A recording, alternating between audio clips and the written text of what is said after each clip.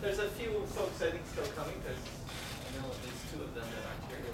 But we'll get started with some of the preliminaries, and then I'll introduce the speakers. So we'll start with Mike McGinn to come up and talk a little bit about the Next Generation IT Club. The Next Generation IT Club sponsors the pizza and networking session that follows the speaker series. So I want to give them a warm thank you, and Mike's going to tell you a little bit about the club. So. Hi, thank you all for coming today. Thanks for spending some time with us today. My name is Michael McGinn, and I'm the president of the Next Generation IT Club here at the college. We've been in a club for 2 years now.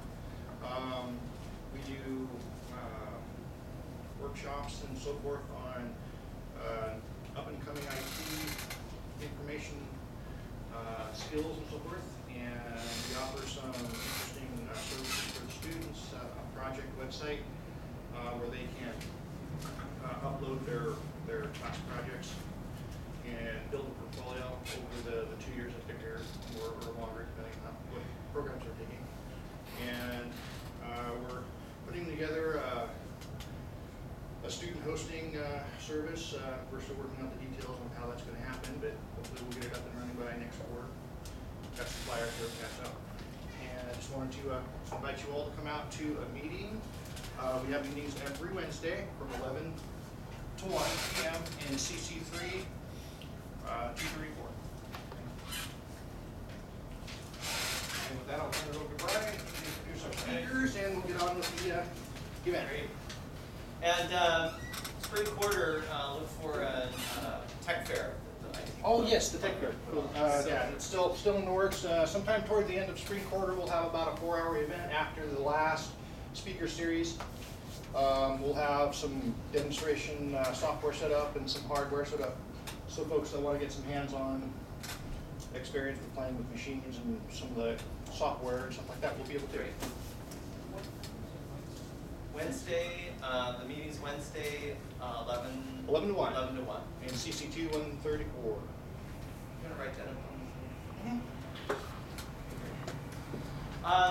Well, thank you all for coming. It's my pleasure to introduce our speakers from Coalfire.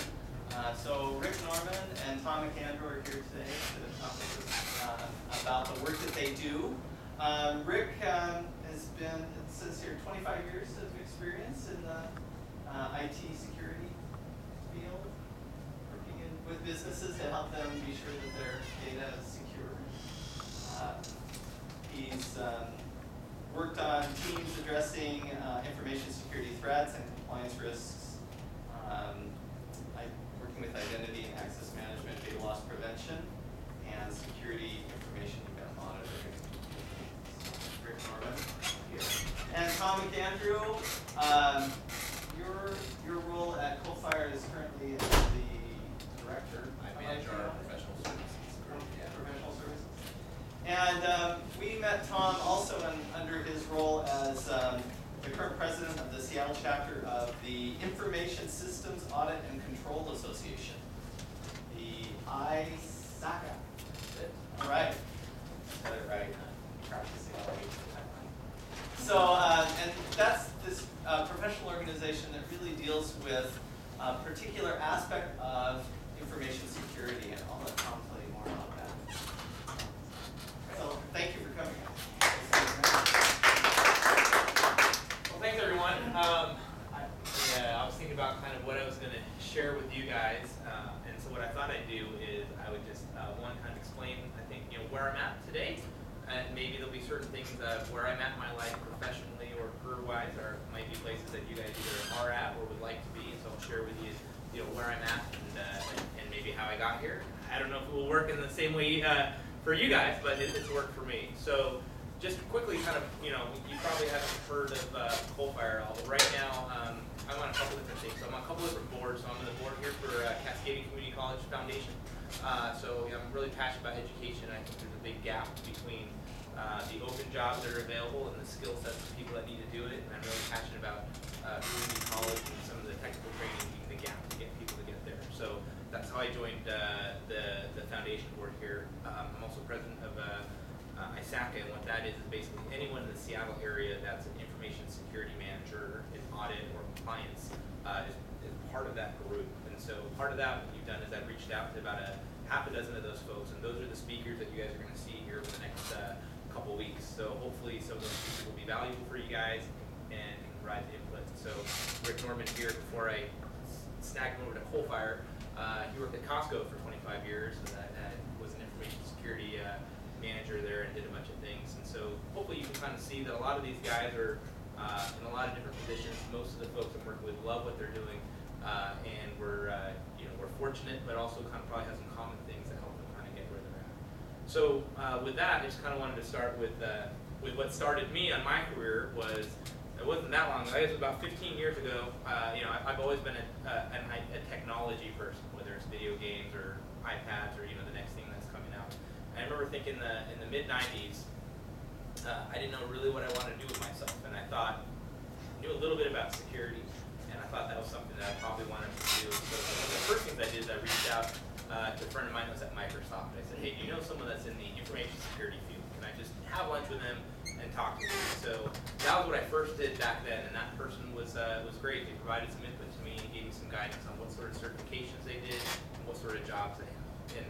And while I was doing that, I was also looking at some other career paths that I thought were great, but after I talked to those people and saw what they did, it turned out not to really be something that was aligned to me. So one of the first things I did was, one, I tried to find what I wanted to do, and then I connected myself with people that were doing what I was doing, asked them how they got there, and then I've been lucky to have just a bunch of mentors that helped me kind of get to where I want. And so even within that, through college, I wasn't really a computer science major. I decided to be an economics major, but I still didn't really know exactly what I wanted to do within IT. I went to the Naval Academy and graduated, and it was really with my time in the Navy that I really learned that computer security and information technology was what I was interested in. I did a couple deployments to the Gulf, and I was in charge of the displays. So if you go like any aircraft carrier or see any of the movies, you see the big displays that all the decision makers are looking at.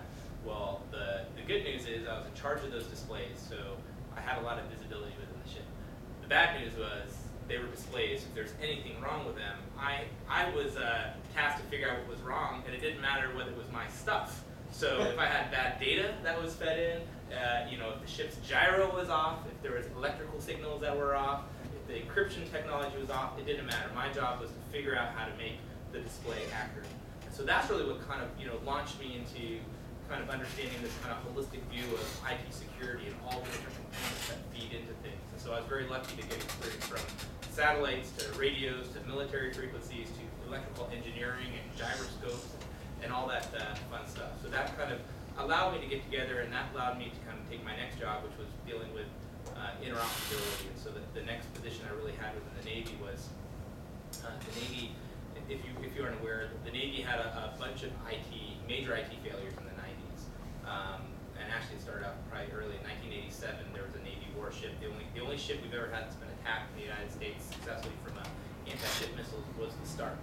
And in 1987, Iran and Iraq were fighting each other. The Stark got attacked, and it got hit by 2 missiles. And with all the technology that it had aboard, guess how they detected that the missiles were coming in? Somebody was outside. 20-year-old kid on the front of the boat looked out, saw a missile coming in, and it hit the ship. Unfortunately, it killed about 27 sailors, but from that, the Navy kind of realized that the technology was only as good as how it was being implemented. And a year later, as the tensions kept brewing, the Navy put a bunch of technology on ships. And in 1988, the Ascend, which is a Navy cruiser, accidentally shot down an Iranian commercial Airbus. And that was because what they'd done is they put in all this technology. They hadn't trained people how to use it. There were some technical flaws and there's some human flaws, and they basically, from the weapon systems, they believed that it was a MiG, or an Iranian aircraft that was coming down and attacking the warship. The ship was already kind of under attack by some small gunboats. They shot off some missiles and did that. So that was another part that from the Navy, they kind of learned from those lessons. Not having technology enabled was a big deal. Having enabled too much could cause issues. And then in the 90s, they started using this great unit technology called Windows NT to start streamlining the engineering plans. And as they started replacing kind of old technology with new technology, they found out that software bugs, so there's a basic buffer overflow that they had that was a issue within a ship, and it basically took the whole ship out of commission for 2 years. So we lost a multi-billion-dollar, cruiser from a deployment because of a software bug in how a ship integrated and the ship could have. So those are some of the lessons that the Navy learned. That as I was starting to, get on, I was able to work with a lot of people and understand how the Navy did compliance and why it was so important, and how they dealt with security. And I realized that was a good niche for me because I didn't want to. I remember thinking about that when I was sitting around deployment, thinking what I really wanted to do when I got out of the Navy. I thought I really don't want to compete in technology where another 18-year-old kid is going to spend more time, be better than me, probably willing to do stuff for less money than me. I wanted to find a unique niche that would kind of differentiate myself from some other folks. And so security was one that I kind of clung onto, and it turned out to be great. So as part of that, I went back to school again, and I got my master's of IT in information technology. And at the time, there wasn't a lot of information security classes. I mean, this is even just like a decade ago. There wasn't a lot of information security classes. There were general IT classes, and there might have been some kind of subsets. And what I did is I picked a school at the University of Maryland. They had this class that was called an NSA Center of Excellence. They were just starting to establish those, and now they have dozens of those schools now around. And so that's where I got some formal training in information security. And then when I got done with that, I was getting ready to graduate, and I thought, you know what?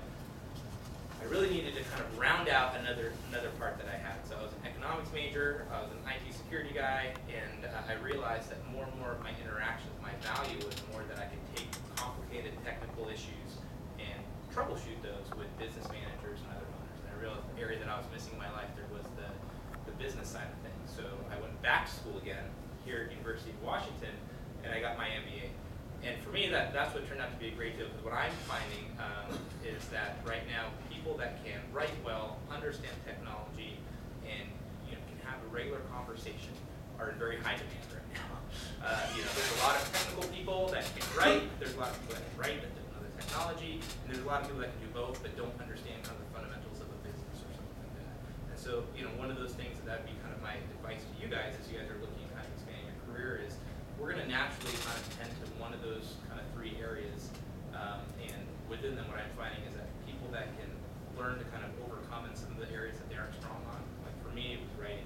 If you look at my SAT scores, my math was very good, and my writing was not very good at all. And part of that was I'd never read really growing up. I played with computers and I did that stuff, and I didn't like reading books. And I thought it was interesting because when I took the GMAT, which is for the MBA class, I didn't even study math. It only goes up to like geometry, so I didn't think I'd even need to do it. And I was interested because this was maybe 8 years after I took my SATs. My scores were flip-flopped. That I realized that within the last 5 or 10 years, my strengths were not really around math and quantitative analysis, but more of kind of the softer skills of doing things. So as part of that, when I was getting out of the Navy, I was trying to decide, what do I really want to do with my life? I traveled all around the country and the world, and I grew up here, and I wanted to move back here with my wife, and she wanted to go back to school. So I made a decision to jump into the commercial side. I didn't want to be pigeonholed with just being a military guy or just doing stuff with the DoD. I wanted to kind of expand my horizons. And so what happened is the president of our company, who's a West Point grad, reached out to me when I was looking around, and he said, hey, if you want to join this small company called Coalfire, me and the other co-founders started this a couple years ago. This is our 7th business. We've done this a lot of times. You can come and join. It's going to be a wild ride. You're going to work really hard, but you'll learn a whole lot. And so I joined Coalfire 6 years ago, and we had, I think, about 20 people. We had 2 offices. The Seattle office had like 5 people. Today we have over 100 people. I've hired 30 people just to report to me within the last 6 months, and I'm planning on hiring another 150 in the next 2 years. We went and got some venture capital funding, so I got $5 million venture capital funding. So that was always an area that intrigued me. Is what does it take to grow a business and to work with people that have done that before? So I've been able to do that kind of in my niche as well here today. So as part of that, I'll kind of turn you over to Rick, but what I just kind of wanted to share my experience that I've been very fortunate to kind of do what I'm doing, and I think really a lot of it has been just the great people that I've been able to network with. I know that's something that's very difficult for folks to do. I know a lot of people that are looking for jobs and say, I'd like to network, but I don't know how.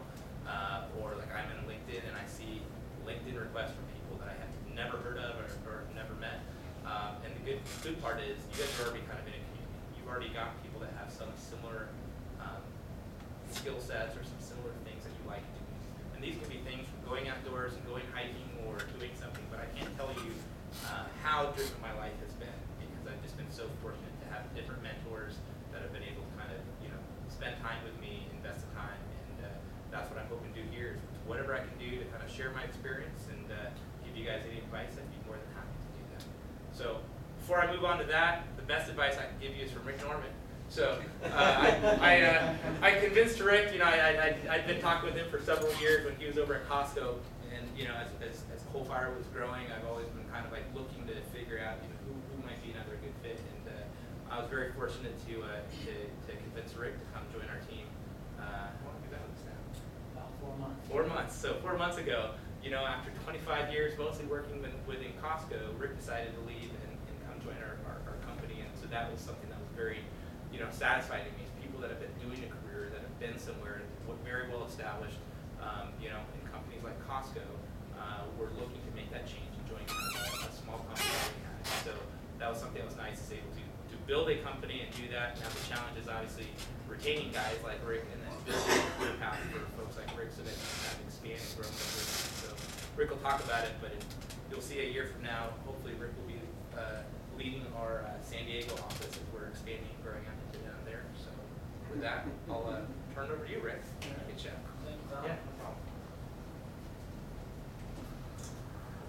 I'll go ahead, assuming if you do participate in LinkedIn, I'm going to leave my business cards up here. My email address is pretty easy, but still, I'll leave these here. Feel free to take it and use it how you see fit to better yourself. Before I get too far into this, what I'd like to do is just kind of hear from you, pull the audience here. What are you here for? Why are you at Cascadia? Yeah. I'm here to develop my web application programming skills. Okay. So that I can implement applications on web-based devices and mobile devices and so forth. Okay, great. Anybody else? Design, back-end. Okay. I don't know where it would fit best, but it's something amazing. So it's Pretty intriguing technology, isn't it? but yeah, until you start getting your feet wet and all, you don't really know which way you want to migrate to or your strengths are going to be. So. Okay. All right. Anybody else? Yeah, I'm learning web apps. Also, I have been involved in SQL. I want to meld them together and create a tool to put them all together. Okay. For All right. Great. I've been in retail for many, many years, and I wanted to supplement my background in that with web design and web applications, all of them. Right. Okay. Anybody else? Everyone here for web application? Yeah. Okay. All right. Well, great. Well, let me just. I like to kind of know where people are at, or kind of what your interests lie. A little bit different. My background, my history, a little different than Tom's. I've never been in the military, though I did want to be a fighter pilot. But because of my vision, I didn't have 20/20 vision. On a vacation, we ended up, when I was 16, we traveled back and did this big western state tour, and we stopped off at Colorado Springs. And it's just a fantastic place. And if you're ever in the area, I encourage you to go and just kind of check it out, what you can do. But that's kind of where I figured out I'm not going to be able to be a fighter pilot when I grow up. I was very disappointed. But it's one of those things I've always been fascinated with flight technology. As a kid, I was very much into the math science. That was my focal point. Thought English. Didn't need it. Who cares about it? Not important. Until I had to start writing technical reports when I got further on in my college career. So when I was in high school, I knew what I wanted to be when I grew up. I wanted to be a physicist. So in my junior year of high school, a science teacher who had a passion for science and technology. He comes back, this is in San Diego County, he comes back because San Diego State had one of the top 3 in the country optics and lasers program. So he comes back, has this material, I get all jazzed about it, and so from that moment on, I plot my course to go get my degree in physics. Now I had to get it in physics because that's where the program existed. Other places in Georgia, I'm forgetting what that college is out there. There's a famous college in Atlanta that had that program as well. But it's typically, you'll find it in the electrical engineering. You gotta become a double E. Somewhere in the engineering sciences is where that lies. But in San Diego State, it was in the physics department. So I'm gonna be a physicist. That was my plan. Okay. So I'm here in high school. I start off, I went to community college. So as Tom has things that he's passionate about and he's had people kind of mentor him at different times, mine's not quite the same. I'm the first college graduate in my family tree. So I start off, I end up having, just as a timeline, in my senior year of high school, I started the community college, and I end up with an AS degree. Because I'm going to transfer as a junior to San Diego State. So I figure out, plot everything, what do I need to take, what are the minimum courses, hopefully I don't have to take any English, and so forth. Well, I ended up taking one of the best classes of my life, and it was a remedial English class. It was like English 90, I think. And that's where I really learned some of the fundamentals that I was lacking. Okay? I had the math. As soon as I started here, my first math class was calculus, because throughout I had been focused on math science, thought English wasn't important. As Tom described, there's some people that are good in the technical, but they can't write to save their life. There's other people that are great writers, but they don't know the technology. Okay, I was more on the technology side, but couldn't write. You do end up having to write if you go into kind of the heavy sciences, because you end up writing papers, you write a senior thesis. If you get an advanced degree, you've got to write a master's thesis. So writing is important, and I'm sure I'm preaching to the choir in this case, but I get my AS degree. So 2-year colleges are I think, a critical component to an education for many of us, especially if you don't have the money to go to an expensive 4-year college. So I get my AS degree, transfer as a junior to San Diego State, and I end up getting my bachelor's degree. This time period is 6 years. 6 years total for me to get my BS in physics. Now, I've been working since I was like 15 and a half. And so I was working 30, 35 hours a week going to school and trying to manage all of that.